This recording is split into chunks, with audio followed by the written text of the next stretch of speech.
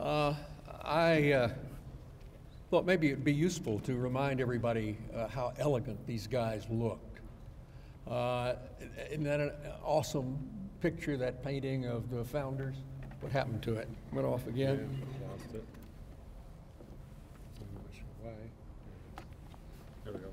Well, that's, okay, I want to go back up. Here. Let me back Yeah. this out of there. Let me get rid of that.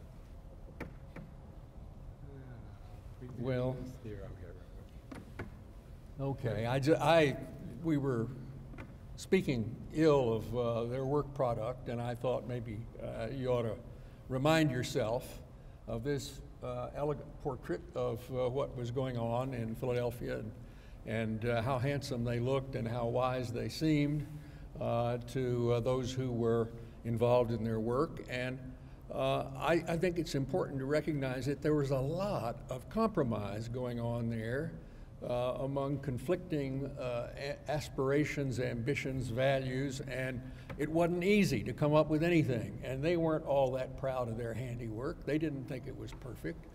They thought it needed changes, but they couldn't agree on what they were.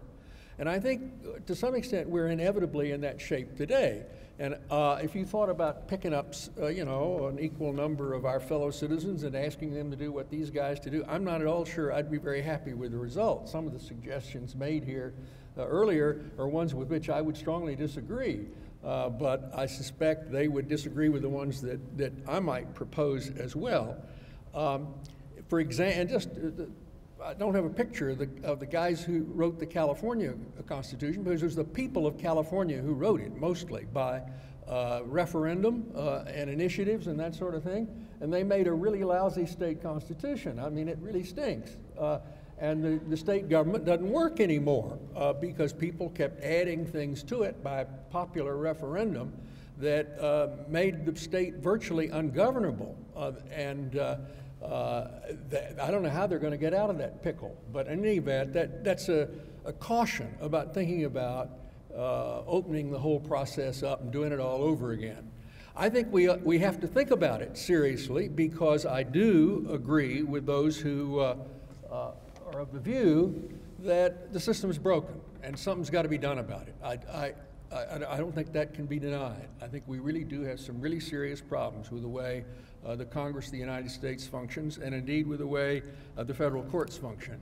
But it's not an easy fix, and my hope is that if we start talking seriously about Article V and an Article V convention, that maybe we could get Congress to step up and address some issues that they are presently too timid to quite square away and deal with, including their own problems, like filibusters, just for example. Could they think a little bit about what they've done with the filibuster law, and if they would do away with that, maybe that would ease our pain a little bit.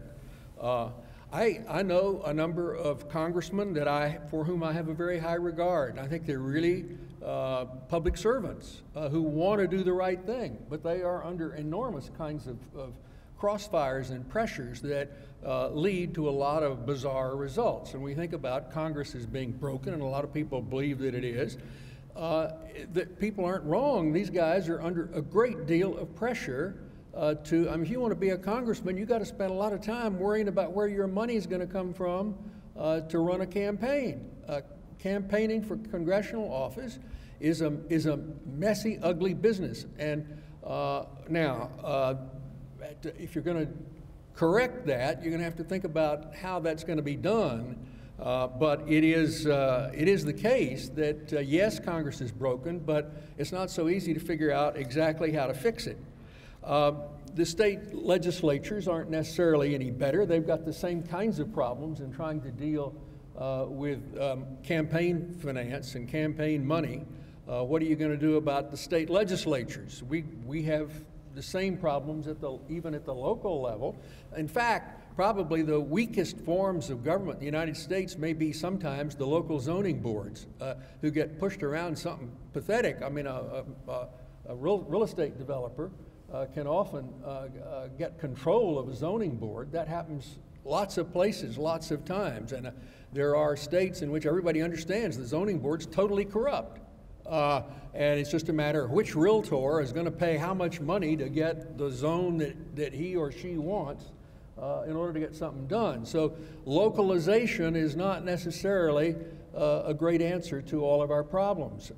I believe in local government. I think it's a really good idea, but there are some real problems with the conduct of local government that you can't dismiss when you start thinking about constitutional conventions and rewriting state constitutions. It is, to some extent, our problems with the federal government are inevitable consequences of what happened in the 19th century when we became a nation. And, you know, these guys writing constitutions weren't worried about what the consequences of the national railroad system were. We developed a national economy. When you have a national economy, somebody's got to regulate it. You can't let business manage a national economy. Businessmen have their motives and their needs, and they're going to do things that require a measure of regulation.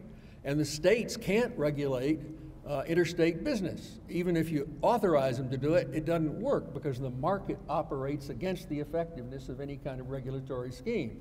So those are all problems, and to which I do not have very good solutions. But at the same time, I do think there are problems that Congress could and should be regulating, and they're not. And to some extent, that is a consequence of this organization. I refer to it here as the Temple of Karnak. That is a phrase attached to it by Louis Brandeis, who to my taste is the greatest of our 20th century justices, was Louis Brandeis, and he refused to move his office into this building. He said that building is not the right structure for the Supreme Court of the United States. It's going to give everybody a fat head, and they're going to go out and make a whole lot of decisions that don't need to be made to gratify themselves in one way or another. And we ought to have modest offices so we can remember our place in the world. And you recall, the Supreme Court of the United States used to have to sit in the basement of the Capitol building, and they moved out. This was William Howard Taft's vision to create this palace. And that does affect the way they do think about themselves and think about the things that they have accomplished. The Supreme Court does overbear, in my view, and often does so in a variety of different kinds of ways. But the most serious, from point of view of the present discussion and the quality of our government and how effective it works, is that the Supreme Court of the United States has really screwed up the political system. The most recent event that may be fresh in everybody's mind is the Citizens United case decided this year in January. It became a topic of conversation at the President's State of the Union address, but it was an absolutely outrageous application of the First Amendment saying that corporations have an unlimited right to contribute money to candidates. And I say, I know some pretty good guys who are congressmen who really would like to do their job, but they have to, how are they supposed to do that in a world in which campaign finance is as crucial as it is? To some extent, that's a product of television. I think in my lifetime, I observed the cost of running campaigns go out the roof, and there were technological reasons for that. If you were running for office in 1920, there were uses for money, but nothing like what happened by 1960, 1970, and the price began to take off, and campaign funding becomes a critical thing. And now the Supreme Court of the United States is saying corporations are citizens, and even as far as we can tell at this point, they haven't ruled on this, it would appear to be the case that even a foreign corporation could be contributing money to a congressional campaign, which is particularly peculiar because we don't allow American firms to get a tax deduction for contributions to foreign candidates because we recognize that's a form of corruption to have a foreign company come in and influence the government.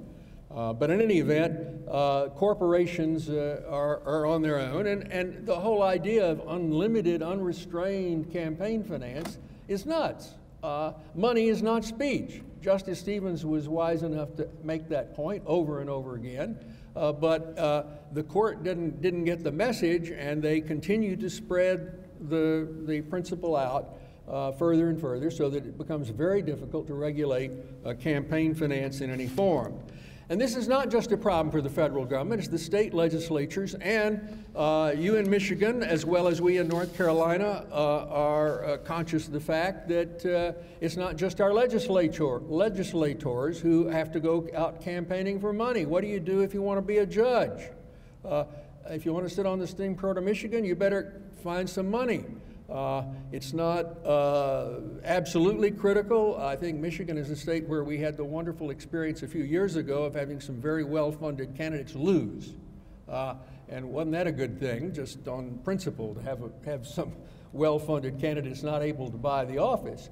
But that is one of the things that's going on in our universe, and it's been a problem in North Carolina. One of the things we've done in North Carolina is arrange a scheme for public funding of judicial campaigns. And so far it's working okay, but it's very fragile and very vulnerable, and the Supreme Court may throw the whole thing in the ditch. One of the things we were doing is providing a little, if you didn't want to be in the public funding system, you could do it on your own, but if you spent too much money, then we'd give our funded candidate a little bonus also. And I got a letter this last week from the John Locke Society in Raleigh saying that's unconstitutional. You can't do that. You're diminishing the value of the right of somebody to spend money on a judicial campaign, and therefore you're not entitled to balance the cost. Well, I think that's wrong. But in any event, our system has now been adopted in New Mexico and Wisconsin and West Virginia, and maybe that helps, and maybe Michigan ought to be thinking about it. I don't know, but it does take some of the pressure, at least off the judges, to find campaign funding.